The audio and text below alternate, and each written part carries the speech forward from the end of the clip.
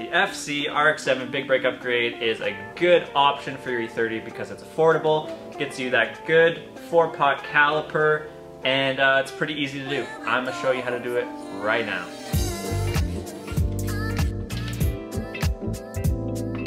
The parts you need for the swap are calipers, pads, and retaining clips from an FC RX7. You're also going to need the rotors from a G60 Corrado, but you need to enlarge the center hub board to 66.1 millimeters exactly, so bring it to your local machine shop. After that, we gotta mount the calipers to the spindles using some sort of adapter bracket. I went with Garagistic brackets. First things first, we gotta mount up our calipers and make sure that they clear our wheels. You need at least a 15-inch wheel to clear these bad boys. Any smaller, you're taking a trip down to Rubtown. So when we mount this up, we're gonna have to just cut away a little bit of the dust shield because this is a big brake after all.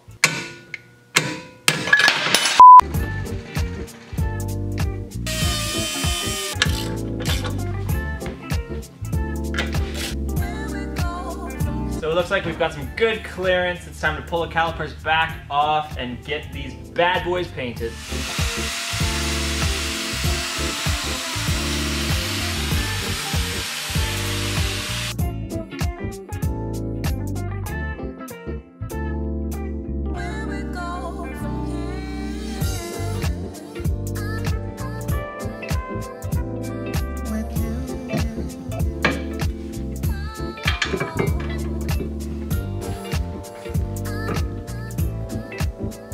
Oh,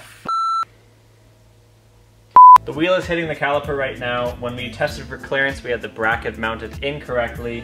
So we're going to mount the wheel with a 15 mil spacer, see if we can fix that.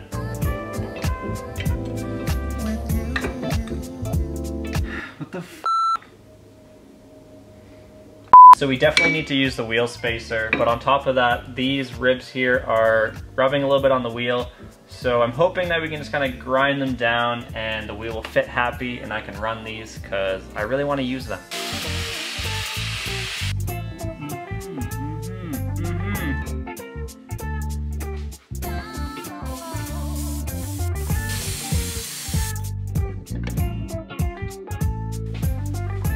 Well, now that we figured that one out, it's time to hook up our calipers to our brake lines. The biggest thing is on your BMW, all of the brake lines are M10x1 bubble flare, whereas on the calipers it's M10x1 inverted flare. So there's a couple options. You can go online and get all the necessary adapter fittings to make it work with your pre-existing lines. And the second option is a little bit cheaper. You can go to your local parts store, buy a length of M10x1 bubble flare line, and then just cut it really short, put an inverted flare on the other end, and then it works great as just a cheap little adapter. And that's it for the video, guys. Make sure to check in the description. I left all of the part numbers that you guys need to do this swap. Also right here are the measurements that you need to make sure that these brakes are gonna clear your wheels. Don't be like me, double check before you paint.